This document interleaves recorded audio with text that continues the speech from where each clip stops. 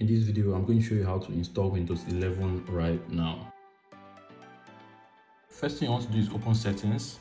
In settings, click update and security. After that, click Windows Insider program, then click get started. Go ahead to link your Microsoft account, pick the recommended beta channel and confirm. Now you have to restart your computer. When the restart is done, jump back into update and security in settings, check for updates. And as you can see here, we have upgrade to Windows 11 downloading. When it's done downloading, you get the notification here saying restart to install. Just click restart now.